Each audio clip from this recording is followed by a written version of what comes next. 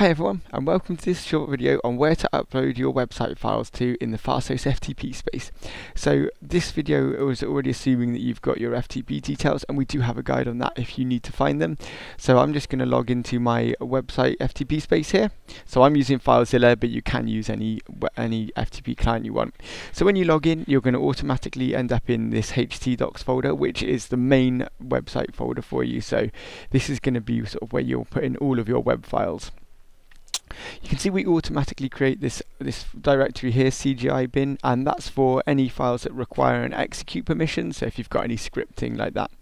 So at the moment you can see there's nothing in here, so if we open a browser, and this is for this website here, Fasthosts Webinars, we get in just a 403 because there's no files there for that to be displayed. So what we can do is we need to upload our default website page here, and if you check out this guide, and this link is in the video description as well, you can see what you should call your homepage. So here we've got a list of all the homepage names you can have, and it lists them in the order of priority. So if you had two homepages, which isn't best practice, but it happens, if you had default.html and default.html, the default.html would be loaded first. So if you're ever having any problems where you're not seeing the page you'd expect, that might be the reason. So let's go ahead and upload a homepage, and I've just called it index.html, and we just go back to that now. And if we refresh this page, we can see that page there is literally just a bit of HTML script that says hello world. So that's where you upload all your website files.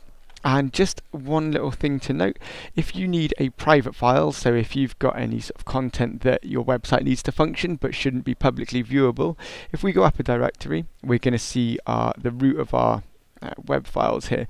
So htdocs is the folder where all of your web files go, and you've got log files as well, which will give you sort of a clue if you're having any problems with your website. Check out the log files, there's quite a lot of information in there, as well as sort of visitor stats and things like that. You can ignore the other ones there, they're all added there by default. But if we need a folder where you've got content that your scripts need but you shouldn't have, but it shouldn't be publicly visible, we would just create a new directory and call it private, and there we go, and we would use that. So you can create that if you need it. Not that many websites use that, but that's where you'd put it, and that's all there is to it. Thanks very much for watching. Goodbye for now.